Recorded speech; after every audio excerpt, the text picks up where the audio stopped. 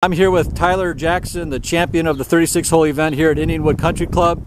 What was a good moment on the golf course today? Probably the best moment was on number 11. I had a rough first shot and second shot, but I got hit on the green and I drained 20-foot putt thanks to my caddy, and I did a little celebration, and that's when I knew my round was gonna go better. So that was the turning point. Do you agree, Jack? I agree. Yeah, that was a pretty solid putt, wasn't it?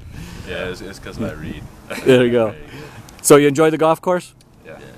How about the Top 50 Junior Tour? Yep. It's a good tour. Great. Thanks, guys.